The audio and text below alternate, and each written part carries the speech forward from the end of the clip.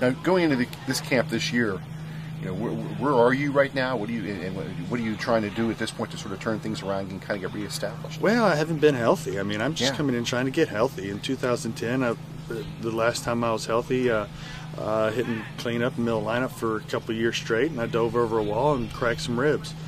Manager at the time asked me to fight through it and play. I did, and my performance suffered, and so going from the broken ribs to the next year having Tommy John surgery, I'm sure it was correlated, and so now I haven't been able to play in the last year and a half coming back from the recovery of Tommy John. So look at it now, and I haven't played since I was healthy since June of 2010. It's unfortunate the way I look at it, but you know what? I learned from it. Now that I'm coming back and healthy, swings there. Got a little more age on me, legs wise. Got a little more age in my mind too, so hopefully I'll play to my advantage.